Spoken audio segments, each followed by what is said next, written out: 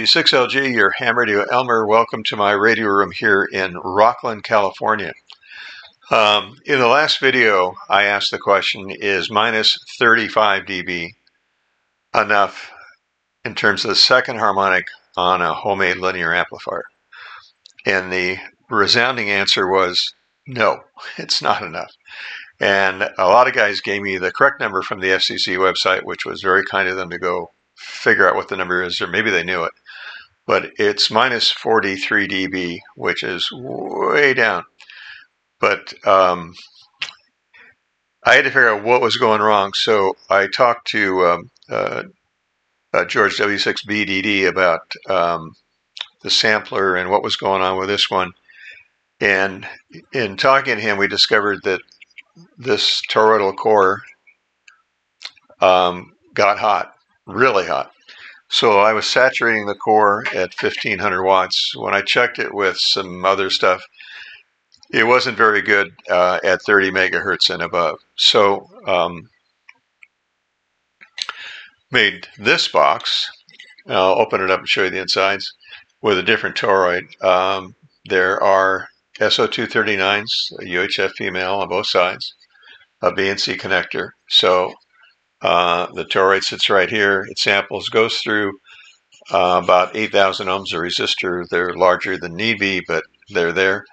Again, it's what I had on hand. And then a 50 ohm resistor from the center conductor on the BNC to ground.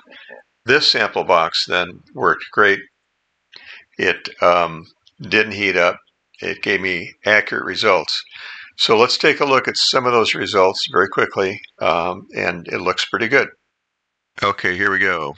45 dB down. Key it again. 45 dB. Retune a little bit. 46 dB. Maximum output, 1500 watts. All right, so the good news is my amp is clean. Minus 45, 46 dB is wonderful. From that, out of the amplifier, it goes through an antenna tuner, which is another stage of filtering. And then it goes up to my Yagi, which is going to be another stage of filtering because it's not super high Q, but it's somewhere up there. And so it's 20 meters only.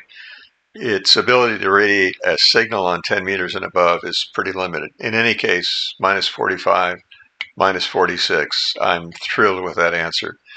The Elecraft amplifier that I tested as a comparison, a KPA-500, ended up being incredibly clean. I couldn't find a second harmonic.